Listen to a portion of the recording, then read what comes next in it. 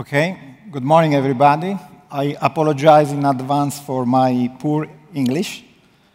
And it's also very difficult for me to start this presentation after a speech from a Nobel Prize and also, obviously, an opening speech from the founder and from the terrific speech from BCG. So I cannot run this session on my own for two reasons. First of all, this is the outcome of a collective effort. So before going ahead, I would like to thank all people and all entities that have been supporting VeChain in developing this white paper. Obviously, BCG team, made by many people coming from US and Europe, customers and stakeholders that have been involved in this work, and also the contribution from DNV and from the entire VeChain team. Not only the people that are working on sustainability, obviously, but the entire VeChain team. So, since this is a collective effort, and the collective effort concept is very important for the success of the white paper, let me call on stage another person that has been also a friendly contributor like me to the realization of this white paper. He's also a friend, and he's also a member of the steering committee. So let's give a warm welcome to Luca Crisciotti. Hello, everyone. Hello. Hi.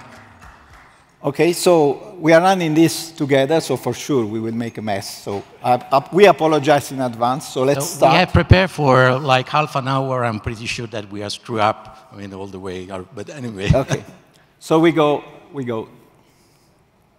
First mistake, very good. Okay.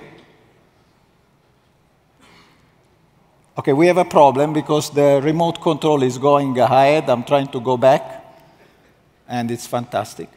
Yeah. Okay.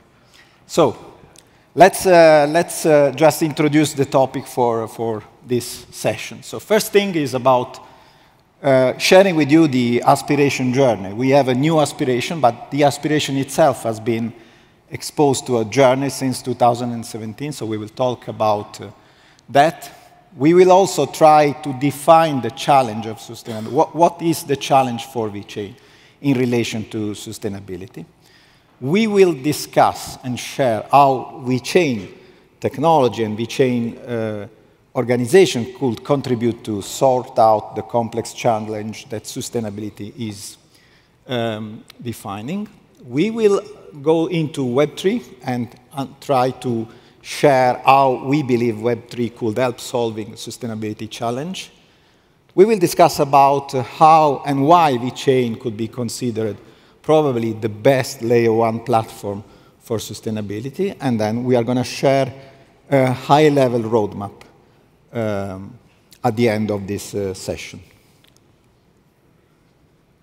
So if there is a common pattern across VeChain journey, is the fact that since day one, so since 2016, VeChain has been aiming to utilize technology to solve real-world challenges. Therefore, it's quite natural that the real-world challenges are changing and are basically defined in relation to the current situation. So in 2017, in particular, when the ICO was launched and VeChain Foundation was established, the main goal was to set up a technology infrastructure, at the time a superior technology infrastructure, bearing in mind also those kind of needs that were placed by communities, users, and enterprises.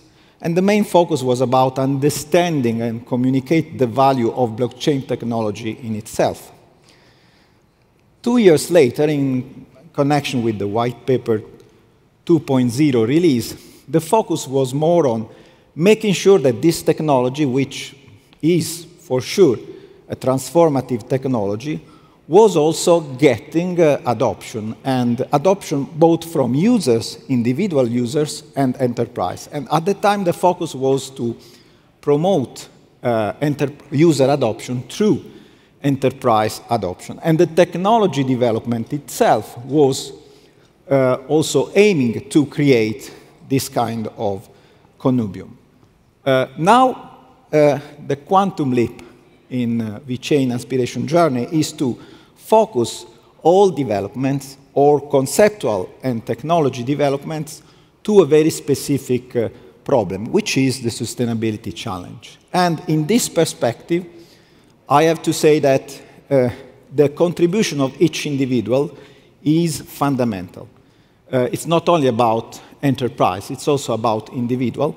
And in particular, it's very important to connect all individual efforts towards a common goal and a common mission, which is part of the sustainability challenge. So this is basically this multiply individual impact to unleash our collective potential for sustainability is the new aspiration for VeChain, which will drive the development of VeChain from now on. So Renato has mentioned sustainability, and there's of course a question linked to this. How may we define our current challenge? Before to answer to this question, I think that it's extremely important to have a common definition of sustainability. I'm pretty sure that if I would ask to each of you what means sustainability for you, I would get very different answers. So that's why BCG came in the, let's say, when they wrote the white paper with this definition of sustainability, which has been published by the Sustainability Accounting Standard Boards. And is made by 5 different elements. There are, of course, other definitions of sustainability, but this is the one that you will find reading the white paper. I've mentioned 5 elements. We are talking about the environment, social and labor conditions, and then business model innovation, and then leadership and governance. Now, all of these elements then bring some additional topics, and those topics are evolving over the time. Of course, environment is the topic of the moment, is the topic that everyone is mentioning when we talk about sustainability, and in particular, greenhouse gas emission or energy management. But there are, within environment, for example, other topics that will become probably even more important in the next future. I'm mentioning, for example, water scarcity or biodiversity. It's also important to keep in mind that sustainability, again, is not only environment, but is a combination of these 5 elements. That's extremely important. This is something, again, that you will find reading the white paper. And there are extremely important topics, such as human rights, but also selling practices, customer welfare, privacy, customer privacy and data integrity, for example, supply chain management, as well as employee engagement or diversity and inclusion. So we need to keep in mind that sustainability has really a broader sense, and that's very, very important. Now, how can VeChain, given, let's say, this definition, can contribute to the complex challenge of sustainability? This is also very interesting, and this is the result of, let's say, a quite deep analysis that BCG was doing, analyzing for all the topics that I've just mentioned in connection with 24 industry sectors. And we can look at this materiality map from 2 different dimensions. The vertical one, so we can look at how important are those topics industry by industry.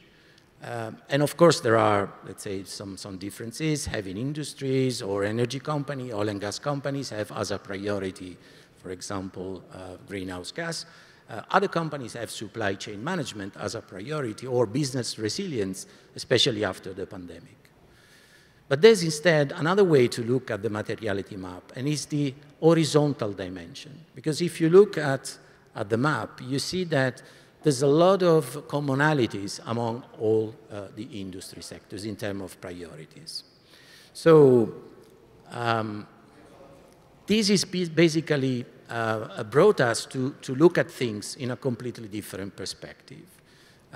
There's also to keep in mind that those companies belonging to those industry sectors belongs to supply chains. And There's companies that are using same supply chain for producing different products. So there's a lot of things that they have in common. One of the things also, one of the words that you will see used many times in the white paper is about collaboration. We do believe that if you want to achieve, if you want to tackle some of the sustainability challenge, what one individual, what company is doing is not so powerful compared to instead having a community doing things or having a much more active role than what it is today. And let me give you one example about that. We have taken the production of a bag as an example. It's a very simple one. And you see here that there's a number of actors that are going to contribute, or they're sharing the goal to minimize the environmental impact, for example, of this process. And we can start from the farm, and the farm can contribute, for example, looking at the biodiversity, this power company providing, of course, the energy needed to manufacture the goods that can use renewable energy, the manufacturers that can, of course, use efficient processes, a logistic company that can use the greenest possible form of transportation. There's, of course, the brands and retailers that can pay attention to, for example, ordering goods in order to avoid excess of production. In this picture, then, there are also other two actors that are extremely important or are becoming more important than the past. I'm talking about consumer and institutions. And why they have a different role compared to the past? Because today, as a consumer, if you would like to contribute to minimize environmental impact, you can do it in a different way. You play a different role compared to being passive as it was in the past. What does it mean to play an active role? For example, as a consumer, you can extend the life cycle of a product. You can resell this product to another consumer, or you can dispose it according to some recycle processes. And in this way, of course, there's another actor, in this case a municipality, that has a very important role, because the municipality is the one that have to put in place all the processes needed to make this happen, and to, let's say, extract all the materials from, in this case, the bag, and then handling, let's say, these materials back into the process. This is an example of a kind of simple supply chain. But as I said before, supply chain are connected. And then yes. Renato is going to go through this. One of the big transitions that we will be exposed to is the transition from linear supply chain to circular supply chain. And what does it really mean, and why blockchain could play a role in supporting this transition? In linear supply chain, normally, information flow and value flow was exchanged between linear and sequential players. So retailer was selling something to consumer, and consumer was paying something to retailer in exchange. What is different in circular supply chain is that in order to implement this model, you need to establish a number of interconnection and relationship between players that never got in touch before. So it may be that the manufacturer should release an incentive to the consumer, as an example, to get back material. And this requires a complete different logic and technology. And obviously, for those who are familiar with blockchain, they will easily understand that this kind of peer-to-peer information exchange, trusted information exchange, and value could be supported by this kind of technology. This is the reason why we believe that blockchain will play a fundamental role, and VeChain will play a fundamental role in supporting and enabling this transition. And we do have an example, Luca. Yeah, this is an example comparing a traditional ecosystem concept with a new one. So sticking with the example of the bag, if you want to sell or resell as an owner of the bag, if you want to resell the bag to another consumer, what you do today is to take advantage of some of the marketplace present in the market. So you ship your bag to a marketplace. The marketplace then is taking the responsibility to authenticate the good, and then once that this is happening, is selling this bag to the next consumer.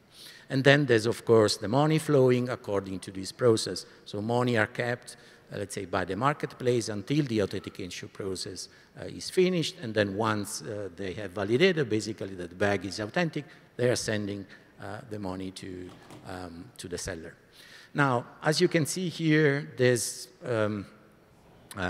duplicating processes, for example, on the logistic and transportation, because the bag is sent twice instead of being, let's say, sent from A to B. So it's sent to the marketplace.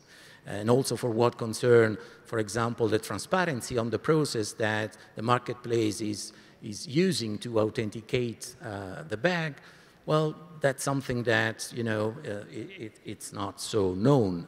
The other thing is, imagine that the buyer would like to sell the bag once again. I mean, you have to repeat the process because this validation process is not attached to that bag.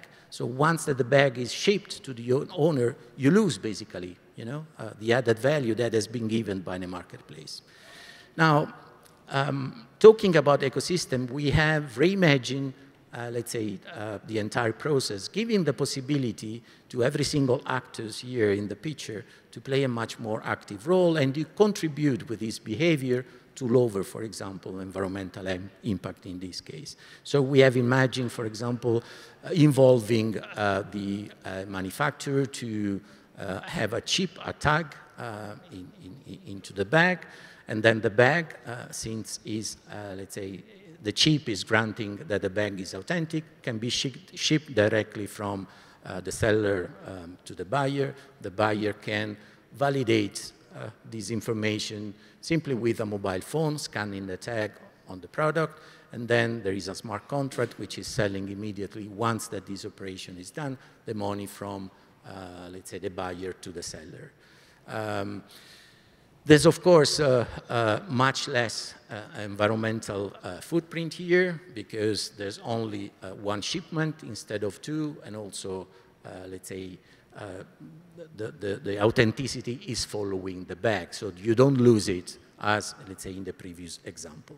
And this is, again, a new way of having actors, again, collaborating together to make things simpler and also to have the possibility to contribute with active behavior, in this case, to also lower CO2 emission. Okay, in the white paper, together with BCG, we have been sketching 12 different possible ecosystems. You should look at this ecosystem that you will find in the appendix of the white paper, not at all like off-the-shelf solution. They are concept. Compare this ecosystem to a concept car, okay? So something that may happen, will happen, but not in the precise and exact form as the concept car is. And among these 12 ecosystems, we have been choosing to focus on 3, which we have been exploring more in detail, which are in the core part of the white paper, and that have been chosen because they represent challenges that are more urgent. We believe that these 3 ecosystems represent challenges that are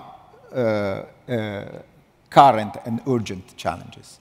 But that's not enough, because it's not only about identifying possible ecosystem, it's also keeping in mind that this is not a problem, each ecosystem is sorting out a specific problem, but in a much wider and complex scenario. So in the white paper, we are introducing a new concept, which we call biosphere.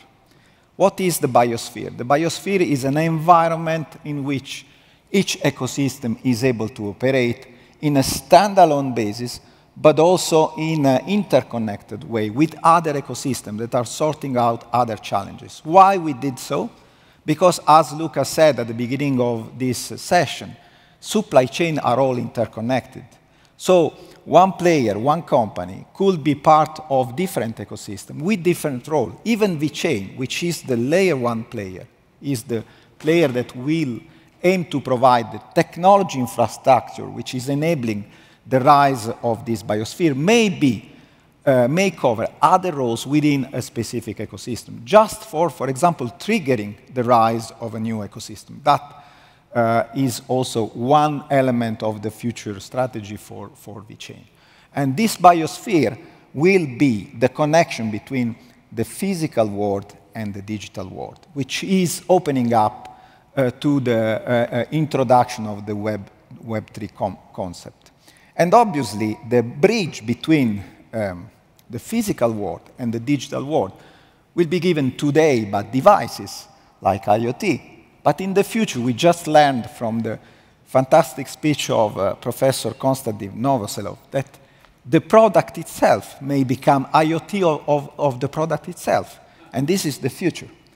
So maybe we need to reflect a bit about the possible evolution of this concept in view of the rise of smart material.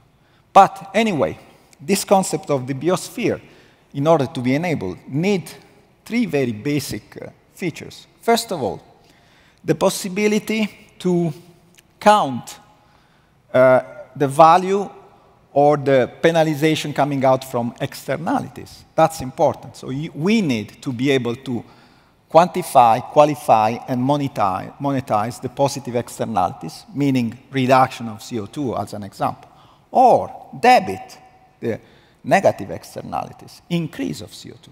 That's fundamental. Second element, trust. Trust is a scarce resource when you are using blockchain in connecting the physical world with the digital world. In the digital world, trust is given, is granted by blockchain technology itself.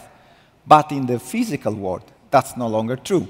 And therefore, proof of authenticity is fundamental. And proof of authenticity, it's about providing transparency in supply chains, providing proof of origin, traceability. All the use cases that have been developed over the past years have been developed having in mind this vision. They are small pieces of a big picture. Third element, obviously, is about data ownership. I mean, the more you need to gather data from the real world, the more you need to be sure that they represent reality.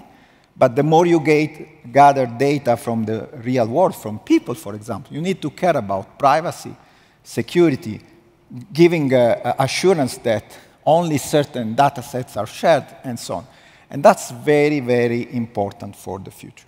And I would like just to add to this. I mean, if you look at those topics, I mean, data ownership, visibility on sustainability of suppliers, I mean, those are all elements that we have mentioned when we define what sustainability is. And that's really the difference compared to many other initiatives that are just mentioning, for example, again, the environment as the main, let's say, goal to be achieved. But it's much, much more. And I think that the value of this work is really, you know, the ability to combine all these elements to support, I mean, what we said before, sustainability is a combination of a wide range of topics. So how Web3 and obviously VeChain can help in this challenge? Basically, I mean, the key concept, one key concept that we would like to share with you is that we are going to use blockchain in order to help society to redefine the concept of value. So far, when you are dealing with a purchase, you are basically recognizing the economic value. And the carrier of this value is fiat currency. Okay? Tomorrow, if you want to promote the possibility for people to choose, as an example, more sustainable product, you need to be able to quantify and qualify other sources of value, not only the economic value, which is coming out from cost of production and expected profit, but you need also to account for how socially and environmentally good performing is the company that has made that product, and how this good behavior has been turned into, for example, CO2 saving, which is allocated to each individual product item. You cannot use fiat currency to do that.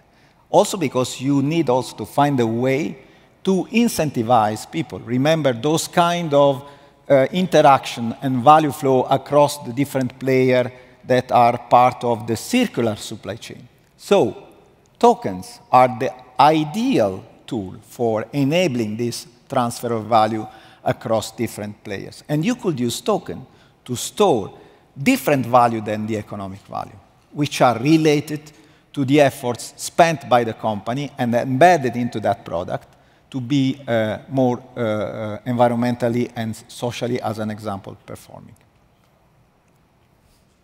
So, we are going to use basically key features of Web3 in order to tackle this challenge. First thing, building a phygital trusted environment. I mean, in the past, we used to think about the concept of digital twin. So, a kind of virtual copy of a physical product.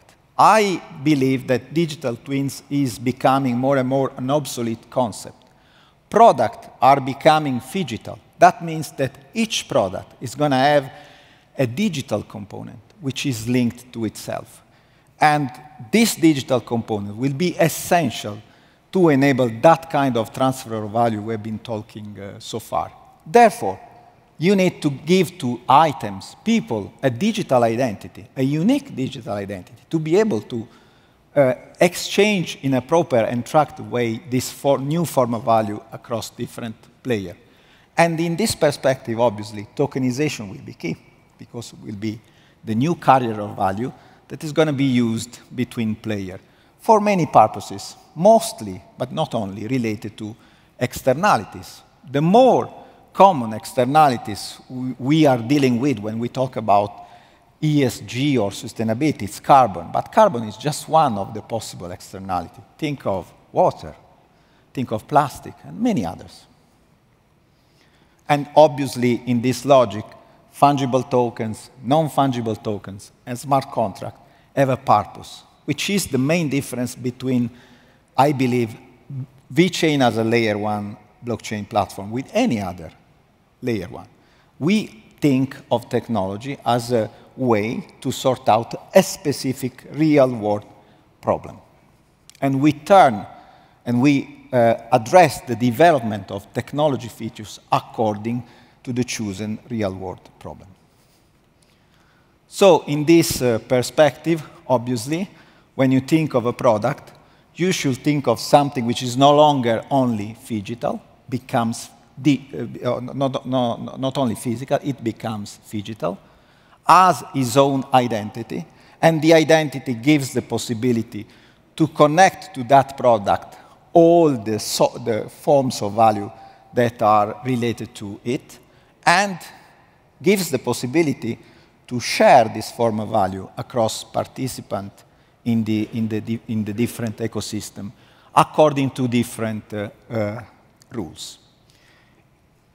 So, just to recap, we are entering in the Web3 era, in which users are obviously not only able to access information, create information, and own this information, but they are also able to do this not only for the information, but also for the value.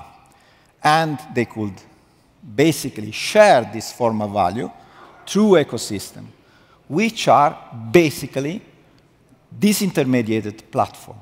So we should think about the future as a place in which platforms, which are characterized by a single point of failure, a single owner, will become more and more decentralized. And user, individual, even enterprise, will play different role within that kind of ecosystem. So, one important element in this equation is about involving individuals. Why? Because if you think about our traditional supply chain, the end point of any kind of supply chain, at the end of the story, is the individual. The individual owns the product, the physical product. If we want to recover the matter contained in that physical product, you need to give him a reason for doing it, but you need also to reward him. You need to create a set of aligned incentivization mechanisms which are enabling the transfer of value from the individual back to all the players belonging to the given ecosystem. Therefore, you need also to motivate this individual and give him some feeling of be a winner. Gamification will play a fundamental role in that. And we believe that this will be a key role really for enabling individuals and for giving communities a reason for being part of a project like VeChain in the future. That is the future in which we are going to enter from now on. And then other really few reflections. We are running out of time, but I think that this is important. As planned. Yes, of course.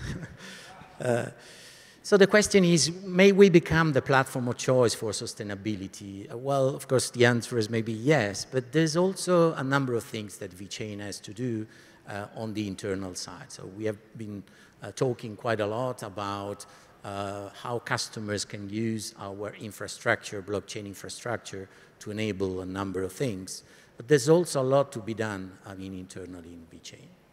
So let me say that we started, I would say, years ago, and all the credit to Sunny in this case, using or choosing this technology, which is made by 101 nodes that are validating transaction in a very, let's say, quick way and using also very low energy.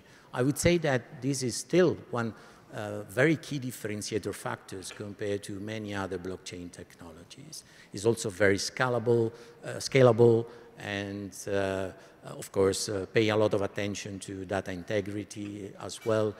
So those are, let's say, key functionalities of the blockchain. There's another element which is key.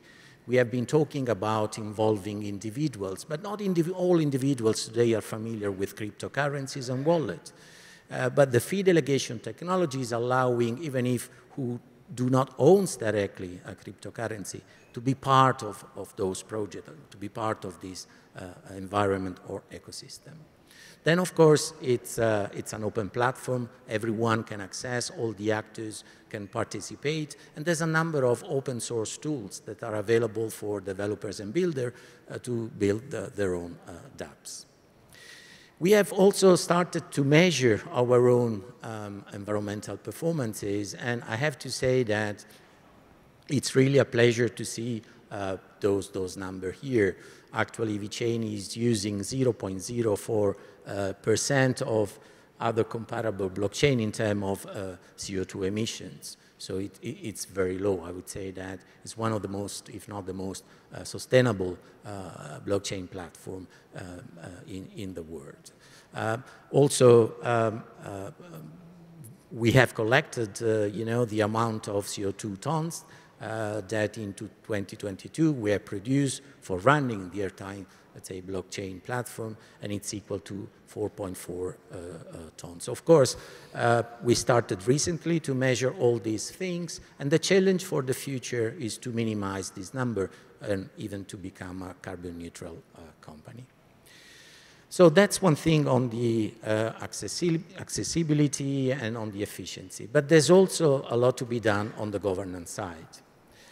Our aim is to implement, let's say, decentralized autonomous organization. VeChain should work this way in the near future. In order to implement a DAO, again, there's a lot of things to be done. Someone, when you talk about DAO, say, well, but, you just implement a voting system, that's it. It's not like that. It's much more complex. And there's a lot of things to be done. But meanwhile, waiting for implementing or to have the DAO, let's say, up and running, there's already a number of things that we have to be. We need to be more transparent. We need to work on diversity, of course. We need to work on how the steering committee is working. So there's a long list of things that we are looking at the moment. With the aim to, let's say, enable everyone who is, let's say, acting on the blockchain platform to have a say. That's what VeChain would like to see in the near future. We would like to see whoever owns a node to take an active role, to take decisions or to participate to take decisions. Because that's, let's say, the spirit that belongs to VeChain since day one. So again, this concept of having an active collaboration is something that we are not, let's say, offering to customers or whoever is using our technology, but it's something that we are going to implement ourselves within the VeChain governance. Okay, so we are approaching the end of this session. What is the roadmap? I'm scared to talk about the roadmap because every time I say something, I get tons of tweets in the upcoming days and weeks about adherence to the roadmap. So this roadmap is general purpose roadmap. So no dates so far, no quantified goals. This is a learning for me when presenting things to the community. So what are going to do from now on? But first of all, we are already working. And I mean, the biosphere concept is there and is going to be further developed. Second step, we are already dealing with different players and stakeholders, not only enterprises. And we desperately need to find champions, pioneers, okay? Because if we want to build minimum viable product for ecosystem, we need to find pioneers in terms of users and enterprises. It's not about only enterprises. And we are working hard to find this. And BCG will help us a lot on that. After that, we are going to build this, put in operation the biosphere and start connecting this ecosystem. But everything we are saying will not happen if we are not at the same time able to be evangelists and, let's say, educate people, users, starting from our own community, but not only, and trying to leverage all collective efforts and initiatives that different organizations across the world are undertaking in order to tackle the complex challenge of sustainability. In a few words, we have been condensing all this effort into a kind of aspiration statement, which I'm not going to read. It's very dense. It's the result of many weeks and months of work and could be summarized in a new payoff for VeChain, which is blockchain for our better world. I invite you to reflect on these words, but more than that, I invite you to read the white paper and come back to us with questions, ideas, opinions, suggestions, and contribution. Many thanks to everybody. Thank you.